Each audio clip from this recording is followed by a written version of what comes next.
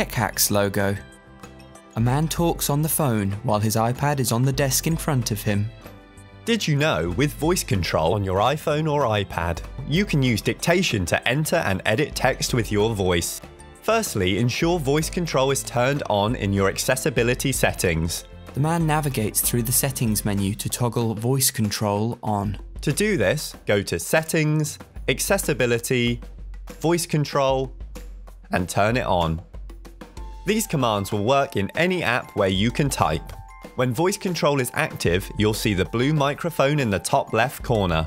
The blue icon appears at the top of the screen. Make sure the app is ready to add text and then start speaking. Accessibility and voice control.